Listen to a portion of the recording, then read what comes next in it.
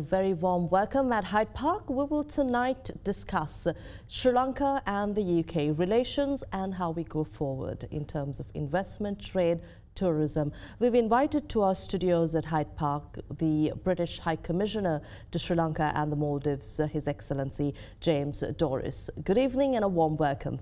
Good evening, Indy. Thank you for inviting me to join you this evening. We're indeed pleased to have you here, High Commissioner. I'd like to start talking about you before we move on to talk about Britain, the UK and Sri Lanka relations. You're no stranger to Sri Lanka. You visited Sri Lanka first when you were 18 years ago. 18 years, somewhere in the 19... I'm not going to mention that.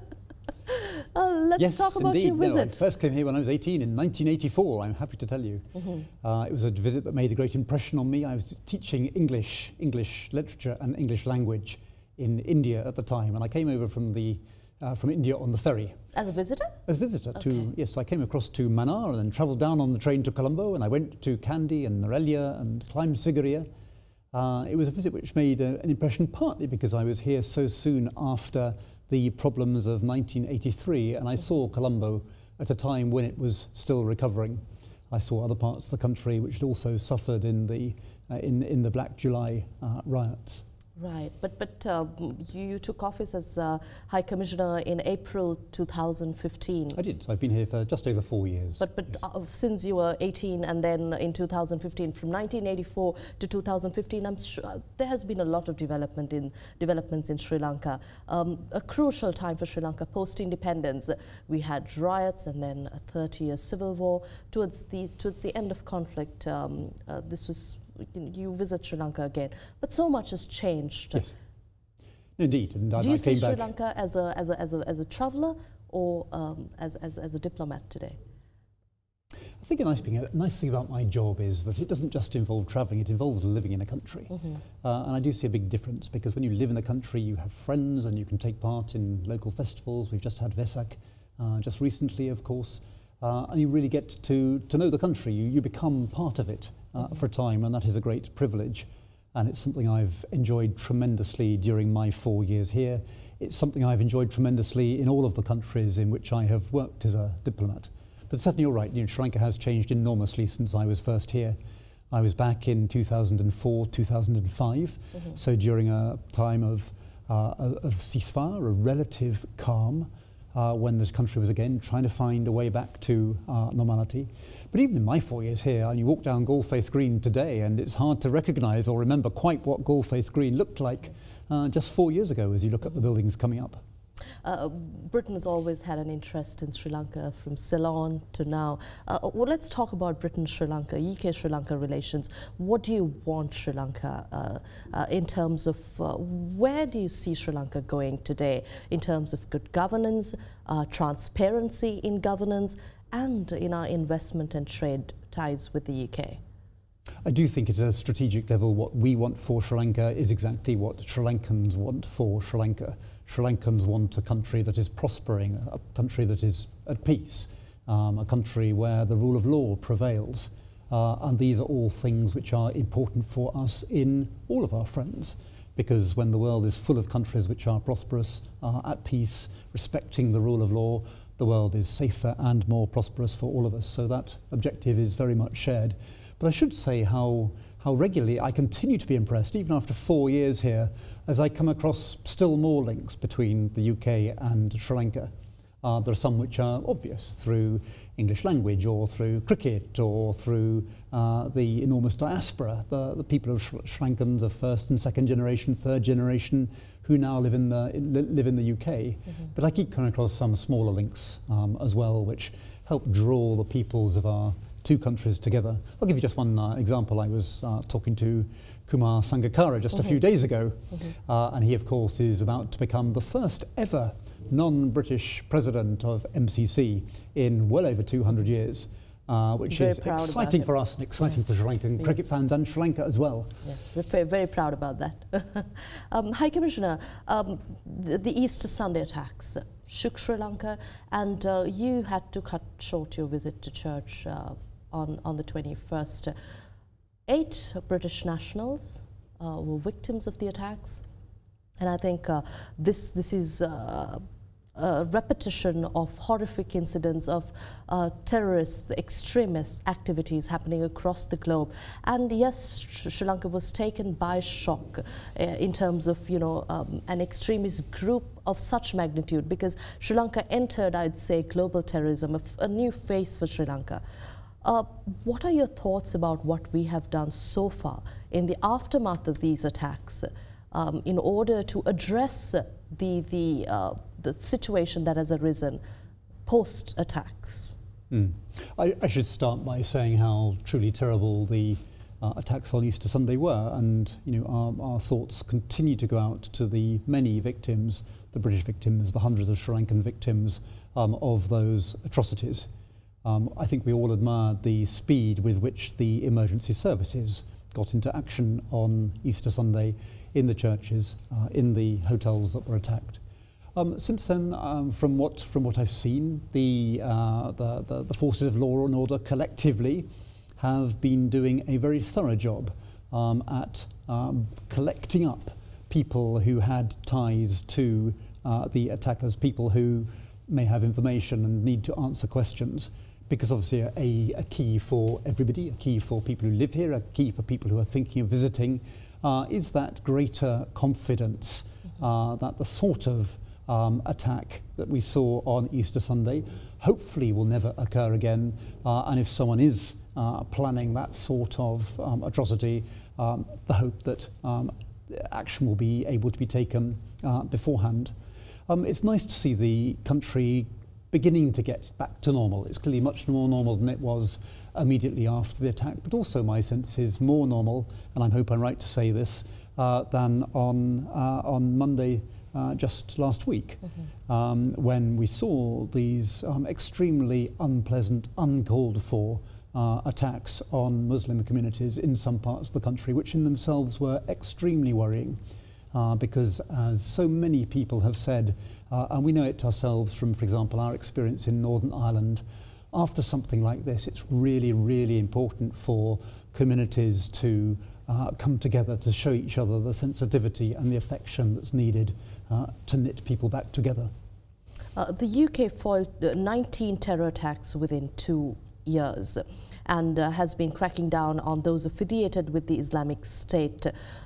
You have faced similar attacks back at home. What can we learn from the United Kingdom in terms of dealing with this level of terrorism and extremism? Yes, we defeated after 30 years, a terrorist organization as the nation. But going forward, what should we know about dealing with such extremism? We've all had to learn a lot from attacks on us, be we UK, Sri Lanka, so many other countries around the world, by fundamentalist extremists. And I think one important point to bear in mind is that the nature of a terrorist organisation like IS or AQ is that it is really quite different from terrorist organisations in a more classical sense. Take the LTTE, it had really quite a conventional command structure. It had somebody at the top, it had lieutenants and a system for giving orders. IS, as we saw only a few weeks ago here in Sri Lanka, is much, much more nebulous. There is no same leadership, exerting authority, giving over instructions about what might be done where. And I think it's also important for us all to keep in mind that the sort of terrorism that we've seen here recently that you're referring to in the UK is truly international in its dimension. Whatever the nature, and it's still becoming clear, but whatever the nature of the connections between the attackers in Sri Lanka and people in other countries, I think we can all be pretty certain that there are connections of some sort, not least ideological. And to draw an analogy, it's a bit like having a puzzle, and we've all got different pieces of the puzzle. It's only by telling each other in the right circumstances which pieces of puzzle we've got that we can all begin to say, so this is what the puzzle looks like. So international cooperation is absolutely essential to fighting this sort of international terrorism and preventing these sorts of attacks. Are you saying, High Commissioner, that we must welcome overseas intelligence officials in order to cooperate the fight against terrorists? I think there are two challenges with intelligence. One is about, well, a number of challenges, but one challenge when you have the intelligence is how you bring it together, how you assess its value. And something, again, that we've all had to learn to do is to bring together intelligence that comes to us through different sources. Mm-hmm. So here in Sri Lanka, we have military intelligence, you have your own SIS, you have police, you have customs, you have airport immigration. You have all kinds of people who might collect information which is more valuable when it's put together with information that other people have. So it's important to have in place a mechanism for bringing together information that's come from different sources, sitting down together and saying, right, what do we know about this? What do we think it means? And in that case, what do we think we need to do about it? I think so that's the internal bit, the domestic bit. There's also the changing international need, and that comes back to my point about the value that comes from nations judiciously sharing information with each other so that between them they can better understand the nature of the general and specific threats. Post-Easter attacks, we saw Sri Lanka welcoming several investigators from overseas, be it the United States, UK. But what has the role been of your investigators, and how long are they still in Sri Lanka, and what has the progress of their work been? We brought in, yes, a number of British experts with different areas of expertise. To give you one example, we had a team of 10 here from our Metropolitan Police Force, the London Police Force. They travel overseas whenever and wherever British nationals are the victims of terrorist attacks. Mm-hmm. So their specific responsibilities were both to look into the circumstances of their death, also, for example, to help with the repatriation to the UK of the bodies of British nationals who died on Easter Sunday. Right. Again, I'd like to ask you a little more about their work, High Commissioner. Are they continuing to engage in their investigations? We had a large team here when in the week immediately after the attacks. Mm-hmm. We still have, I think it's now 2 members of the Metropolitan Police here, yes, who are continuing to work very closely with colleagues in the Sri Lankan system here, particularly in Colombo. How do you respond to allegations that foreign investigators, they are a threat to Sri Lanka's sovereignty and national security, especially after several investigators, again from the Western world, were present in Sri Lanka? We had a lot of concerns raised about their presence, about the level of involvement and how that would actually infringe Sri Lanka's sovereignty. It's hard to answer the question without knowing precisely what the challenge is. But I think in general terms, my answer goes back to the earlier point, which is that terrorism these days is an international threat. We all have different experiences, different areas of expertise that we can bring to bear. We are happy, and I speak not only for the UK, but for other countries too, we are happy to share our expertise where it contributes to building up the sort of capability that will help, for example, friends in Sri Lanka deal with the immediate aftermath, but also work out what to do to develop their own resistance, their own ability to resist, respond to, identify, stop any future attack of this sort should somebody be thinking about it. So no, it's not about interference. Mm-hmm. Our experts very much come here with the intention of sharing and where they are welcomed, helping people to develop capabilities, learning from us. We are equally happy, of course, to learn from the countries that we travel to. I mentioned earlier that the UK alone has faced several terror attacks that was spearheaded by the Islamic State itself and connected militant groups. High Commissioner, what can we learn from UK? What should our mechanism be right now? Do we need to set up an authority that looks into the work of these extremist groups, or what really has the United Kingdom done in this regard? I think part of it, and we've already talked about it, so I won't go into more detail, but part of it is about developing the ability to find out about and stop this sort of attack before it happens. I think there's another set of questions, and we've had to ask ourselves some very similar questions, and the answers aren't easy, around what it is or what it was that led the attackers to become the sort of people they were, to put this frankly evil intention into their heads, and to think about what we need to be doing and who needs to be doing what to stop and to counter efforts to radicalise often young people. And I think answers quickly come back to the responsibility of communities, to the responsibility of the people who live and work every day, family members of people who are at risk of being radicalised. And we in the UK have learned just how important the roles, if we're talking about the Muslim community, but clearly the problem isn't confined only to the Muslim community, but if we're talking about the Muslim community, it's the role of religious teachers and leaders in mosques and other people in positions of authority, what part they can play in preventing people from becoming radicalised, and also where it's necessary in efforts to de-radicalise people.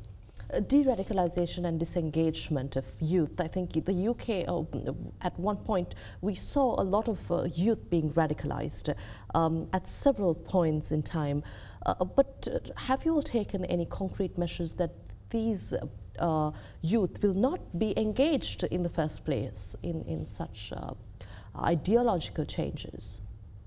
There are clearly some steps that one can take to make, for example, access to the sort of material online which is going to lead people to become radicalised, or the purpose of the material is to radicalise people. There are steps that one can take to limit access to that sort of information. Of course, you can't prevent people in a free society from doing certain things.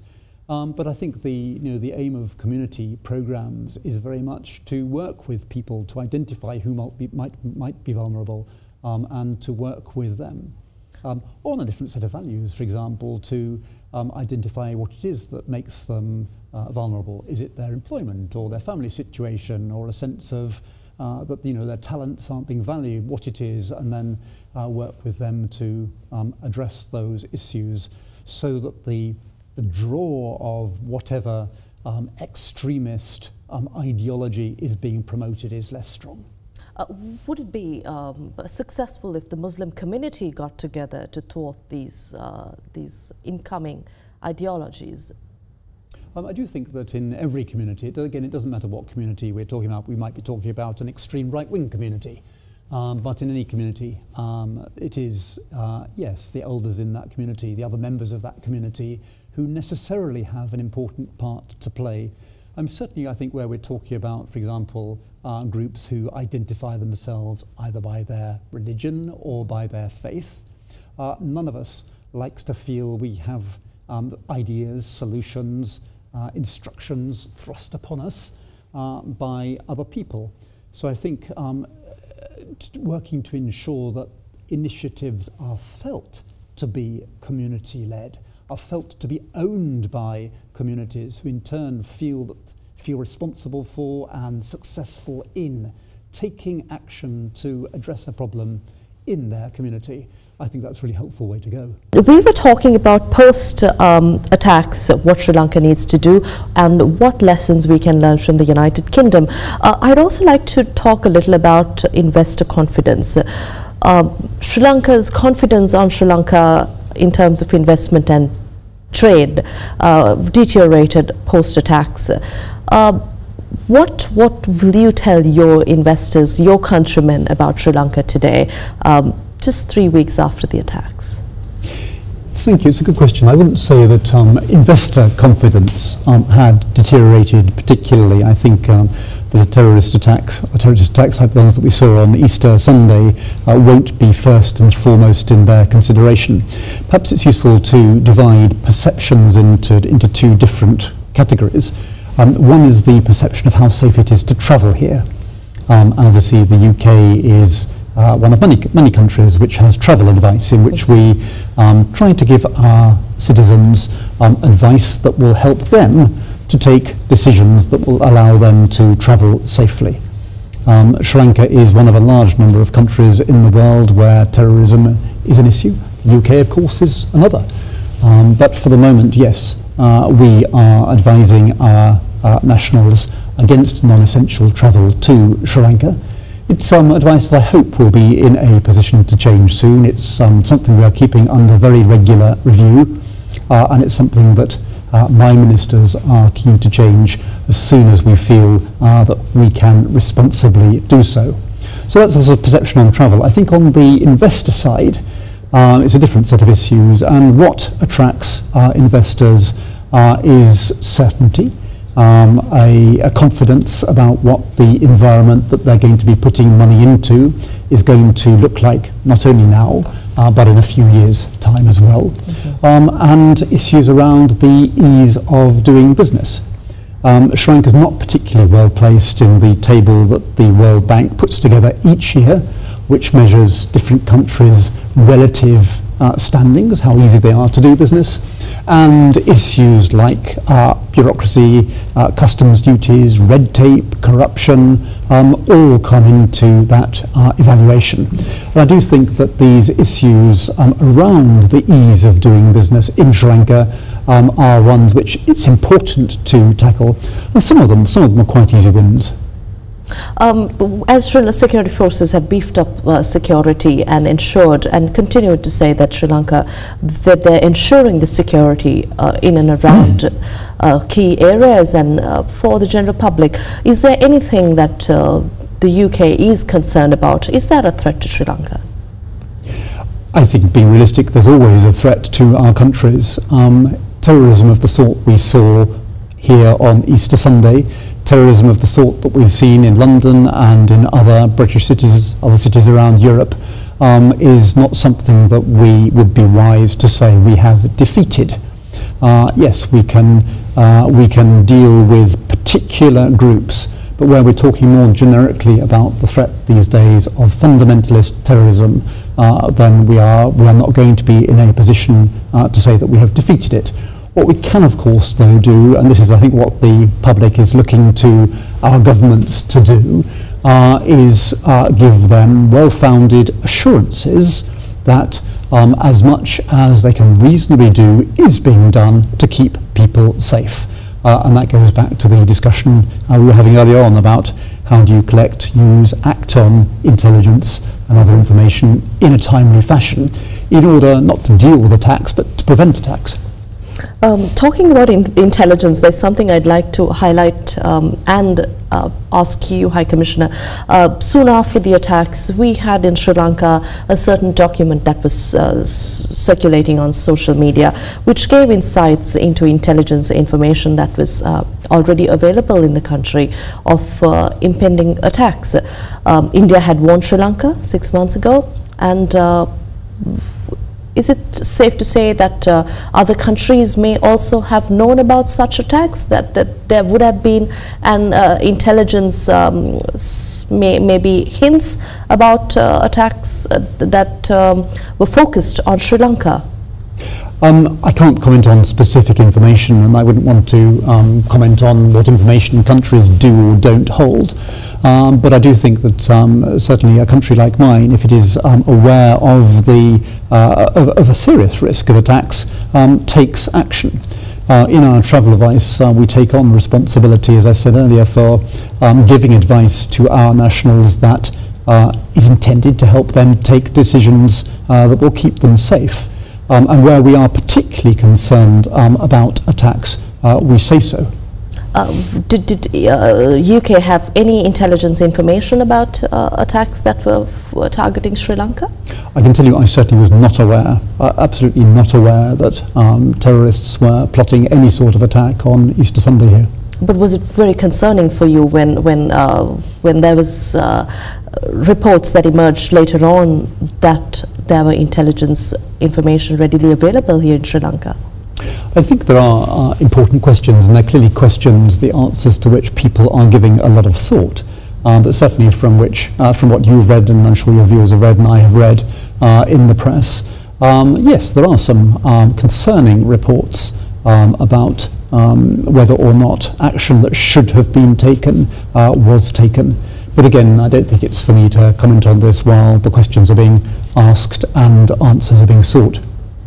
High Commissioner, I'd also like to take your attention towards the UNHRC sessions. The core group on Sri Lanka presented resolution 40/L1 to the 40th regular session of the United Nations Human Rights Council in Geneva on the 21st of March, 1 month before the Easter Sunday attacks. Of course, the United States earlier left the UNHRC, calling it a cesspool of bias. But Britain continues to work with Sri Lanka in terms of pressing Sri Lanka to go forward on the recommendations and certain measures that Sri Lanka has agreed with the Human Rights Council itself. So is the United States. But what do you see in terms of the progress Sri Lanka has made? Because this is the resolution that Sri Lanka continued to co-sponsor. There are people in Sri Lanka, as elsewhere, of course, with lots of different political agendas. So I read about the resolution in many, many different ways. I've always been clear, and my government has been clear, that Sri Lanka's co-sponsorship of this resolution is commendable. When I read through it, when I stand back and read through the resolution, and I'm not sure how many people who are listening will have done this, and I ask myself, is this step in Sri Lanka's self-interest? Is this step in Sri Lanka's self-interest? Self-interest being the key word.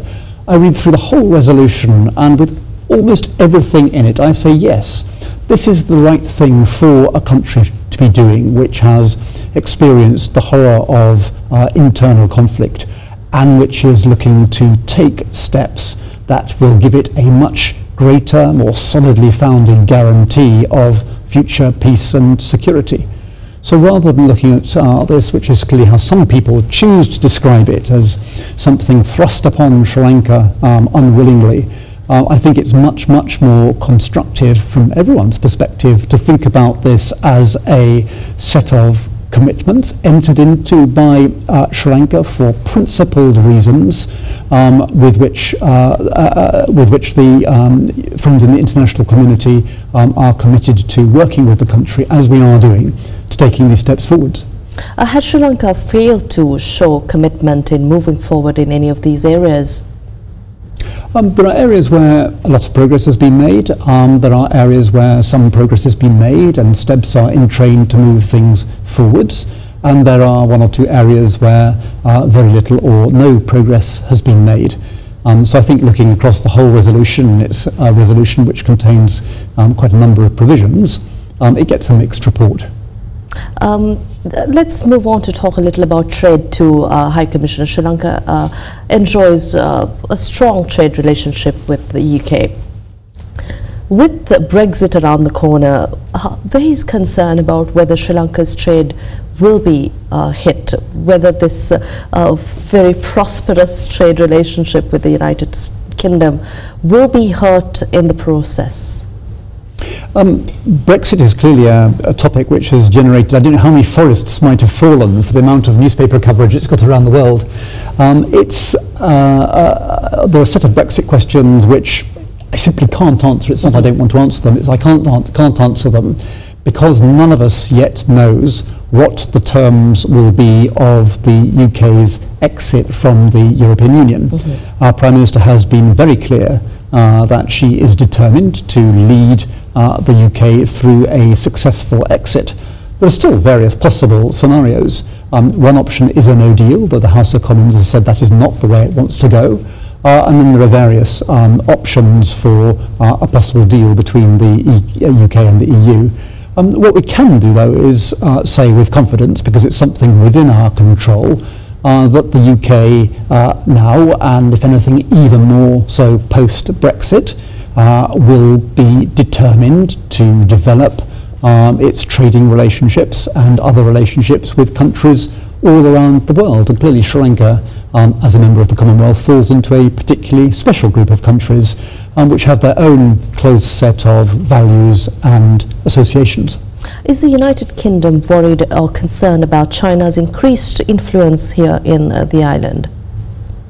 Of course, we watch what China is doing with interest, and what China is doing as it grows, as its economy grows, in many countries is important to us, not least in the UK, where China is also a major investor.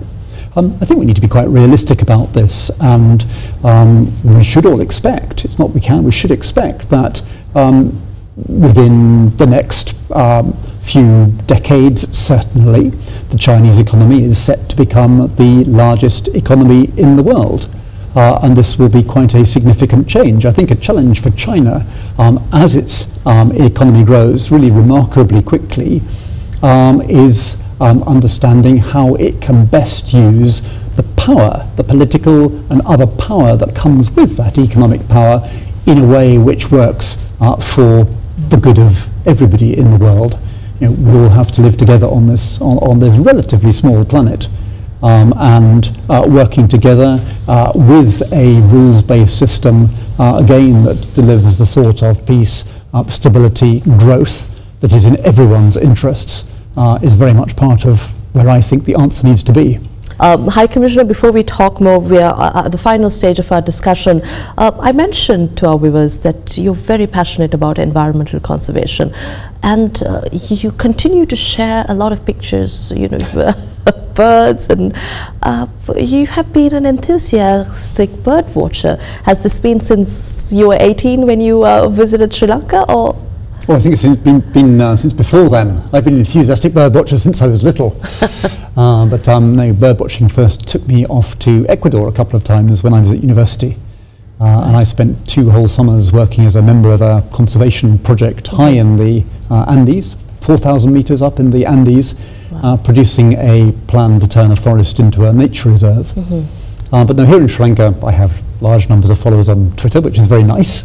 But I try to use my bird photographs to encourage lots of people to take an interest in the natural world around them. I was going to say, we saw a report recently which came out which suggested that globally 1 million species are at risk of extinction. And I think we all understand that that would be a quite extraordinary loss and do terrible damage to the planet that we live on. And we all have a part to play in ensuring that the world around us is effectively protected. Forest dense, we have areas in Sri Lanka. Wilpattu has been affected due to deforestation. With your work, I'm sure you try to work with conservation groups in this regard. I take a keen personal interest in forests, and I do think that not only one of my favourite forests, but perhaps the most important forest in Sri Lanka is Singharaja, which is home to not quite all, but most of the endemic species of birds and many endemic reptiles and amphibians and fish that live there and almost nowhere else in the island, but certainly no other country in the world. It's an example of a forest which is very special, but which too is at risk from logging and encroachment and human activity.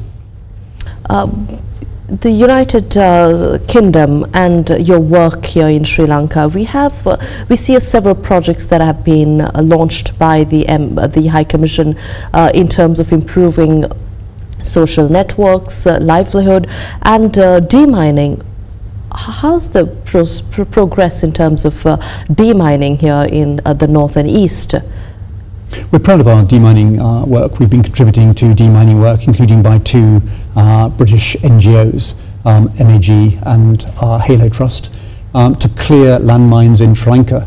In fact, we recently secured additional funding to give this work one final push that we will hope will see Sri Lanka achieve its objective of becoming landmine free by 2020. That's just next year. Sri Lanka, at the end of the conflict, had some of the most heavily mined areas of the world, which was extraordinary. It's nice in part doing landmine clearing work here because new mines are not being laid. In so many parts of the world where this sort of work is being done, more mines are still being laid. But fortunately, that is not the case here, and the end is in sight, and that'll be a fantastic achievement for this country. High Commissioner, I think here, as we talk about demining, and our thoughts also go back to the very reasons that we had a conflict, and there have been several literature about the lack of a common language among communities, and certain scholars also say let's bring out English as a linked language. I believe the British Council is working on this. It clearly helps that people can talk to each other. I'm not sure I'm the best person to suggest that all Sri Lankans should learn English. It's sometimes a little controversial coming from me. But what I do think is that English today, like it or not, but English today is a key to international success. It's a key, particularly if you speak a language which relatively few other people speak as your main language.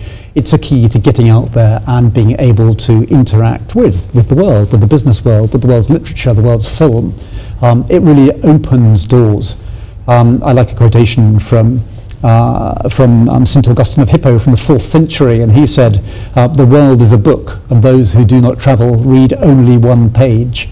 And for me, it's there's an analogy with language as well, because those who don't have an international language have trouble reading more than one page of this extraordinary book out there. I think English is tremendously important, and I think the government is right to be giving a high priority to this. I've spoken myself with undergraduates at universities in Sri Lanka who are studying in either Sinhala or Tamil, and whose English is not yet good enough to enable them to go out and compete for jobs with employers who will be looking to them to have not only either Sinhala or Tamil, but also English. I think that's a significant setback for them. I think it would be really nice if every undergraduate going to university here could come out feeling assured that they will also leave with good English as well as with a degree in the studies of their choice. Sri Lanka is also talking about elections around the corner and trying to understand whether we need an executive presidency or whether the executive should be with the parliament. Let's talk about work between the cross-party select committees. The UK, what can we learn from you? It's very interesting. Of course, our two parliaments have many traditions in common, and through the Commonwealth Parliamentary Association, through the Westminster Foundation for Democracy, our parliamentarians work with counterparts in parliaments around the world, learning from them and sharing our ideas. The idea of the Cross-Party Select Committee is a relatively recent development in British politics. And we now attach high value to it, and it's this idea that the responsibility of a parliament is, amongst other things, to ask the executive, ask the government of the day questions on behalf of the people who voted them, the members of parliament, into office. And to avoid this becoming partisan along party political lines, we have found that there is tremendous value that comes from having committees which look, for example, at health or foreign affairs or finance or education, whatever the topic is, but include members from all of the parties, or certainly all of the main parties in Parliament, who act together as a responsible group of parliamentarians and put their party differences to one side and instead take on that separate responsibility for asking the government of the day questions in a way which the intention behind it is to deliver good government and challenge government where things are not going well, or perhaps things could be done differently or better. Are you concerned about how Sri Lanka could have free and fair elections in Sri Lanka, or are you assured that Sri Lanka will continue to be able to have independent elections freely and fairly? I see no reason why Sri Lanka shouldn't be able to have free and fair elections. There are clearly some challenges. Your sister, I think there are some interesting issues around campaign financing, for example, in the Sri Lankan system. How is it that candidates are going to be funded to fight campaigns which are often expensive, but in ways which don't leave them vulnerable to pressure if they're elected from interest groups which have supported them. I think that sort of issue is tough. But the basic principle I see here, great value being attached by Sri Lankan voters to the idea that they should, at periodic intervals, be able to choose who is going to govern their country. I'm looking at your latest tweet. You say, let's get our children back to school. You're quoting a newspaper advertisement. I'd like to end our program on that note. What's this tweet all about? Are you referring to what's happening in Sri Lanka? I was sitting reading the Sunday papers at home, and I came across this full-page advert of a small girl holding her parents' hand and walking with a little rucksack on her way to school. And it was a UNICEF advert saying we need to get our children back to school. And I thought this is a message I can play a part in getting out. Because I think, one, education is tremendously important. It is not something we can afford to deprive our children of. Second, of course, having our children go to school is part of that crucial step of getting the country feeling comfortable with itself again after the terrible events of Easter Sunday. And the sooner the country can get better and every community can get back to feeling normal, the better it will be for everyone. Thank you very much for your time here with us, Your Excellency. Pleasure. Thank you for inviting me to join you. We had with us the British High Commissioner in Sri Lanka, James Dauris, joining us at Hyde Park on AdaDerana 24. Thank you for watching. Good night.